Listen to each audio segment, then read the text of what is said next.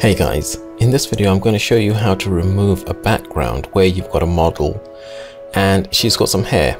Now this makes for a more difficult edit than when we have a smooth transition between foreground and background. I'm in Photoshop Elements 2021 and there are a couple of things that we can do to make a hair selection in this software. The first thing we're going to do is to go to Select, Subject, and that will do 90% of the work for us.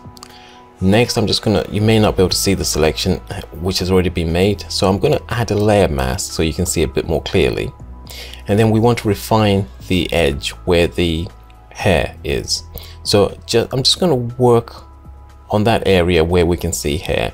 And to do that, I'm going to go to Select, and believe it or not, I'm going to choose Refine Edge.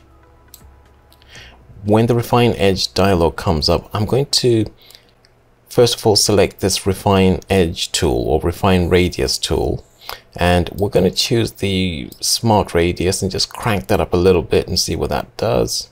And you can see it's done a bit of work already in just improving the hair selection. I'm going to increase it a bit more, and where I'm not satisfied with the result, I'm just going to, with this tool here, I'm just going to draw in that area and ask it to do a little bit of a better job there.